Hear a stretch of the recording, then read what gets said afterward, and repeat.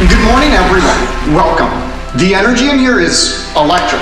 Today, we're presenting Sora, OpenAI's text-to-video model. Here, Sora's generated a wave breaking on the coast of a beach in the perspective of a surfer. Oh man, that is insane. It looks like real footage. Our next prompt is of a blonde chihuahua looking out of an orange bowl. Look at the detail on the fur. You can see the light refracting off of his bright yellow coat. God, that is just so specific.